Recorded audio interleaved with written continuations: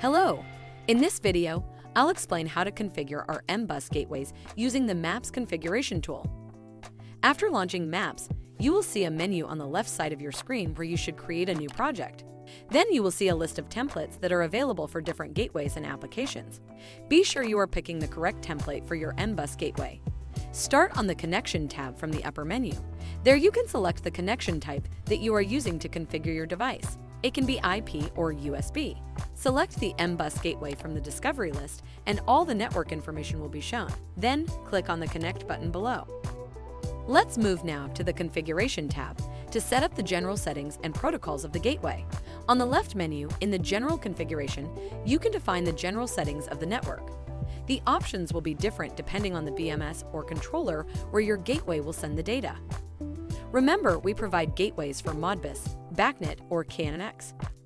In this example, we are using the Modbus version. On the M-Bus configuration, you can add M-Bus devices following 4 different procedures. Let's start with the scan. Click on Scan to set the detection parameters. The scan mode helps you search by primary address, secondary address, or single device type. On the primary address, you are allowed to choose the search range. This is automatic with the secondary address, so we recommend using this method if your meter supports it. If having only one meter connected, choose single device. Set the baud rate. The most common value on M-Bus networks is 2400. Click on Advanced to specify a baud rate timeout and to enable a deep scan. You can adjust the time interframe for the deep scan mode. The advanced configuration allows you to set a specific timeout for each baud rate. In general, default values should work. Click Scan to initiate the detection process. It will take some minutes and is even longer when the deep scan mode is enabled. Once finished, all found devices will be listed on the left and their variables on the right. Don't forget to save the scan results. The second method of adding M-Bus devices is manual. Here you will define the number of meters that you have on the bus by clicking the Add button. You will see the new meters on the list.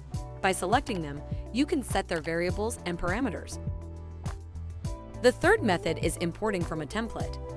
Click Add from Template to import a local file. Then you will see all available variables.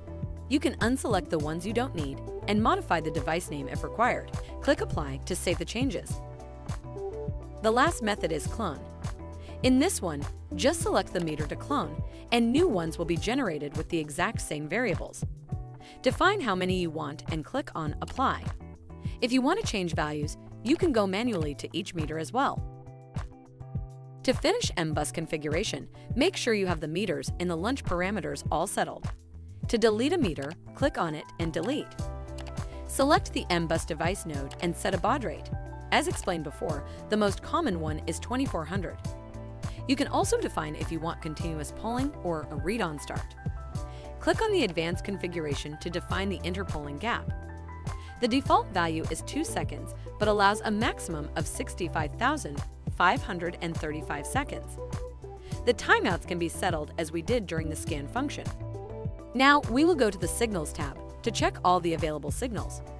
The blue ones are signals related to the M-Bus line, the oranges are status and operation signals, and the white ones correspond to the registers of each meter. When adding meters manually, during this step, you must add the signals of its registers manually as well.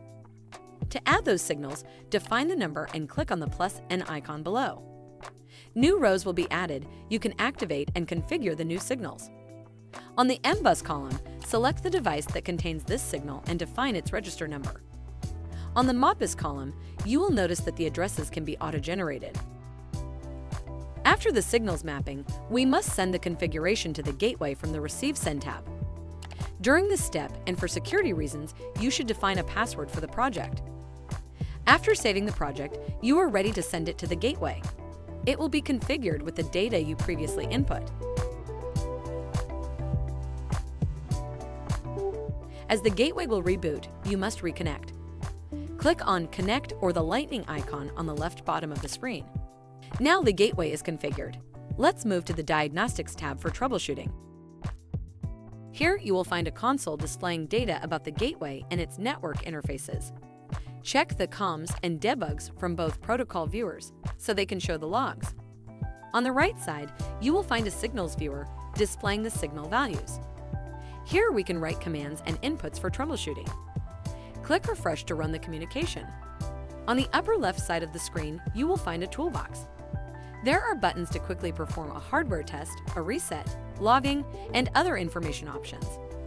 I hope with this video you are able to easily configure your M-Bus gateway.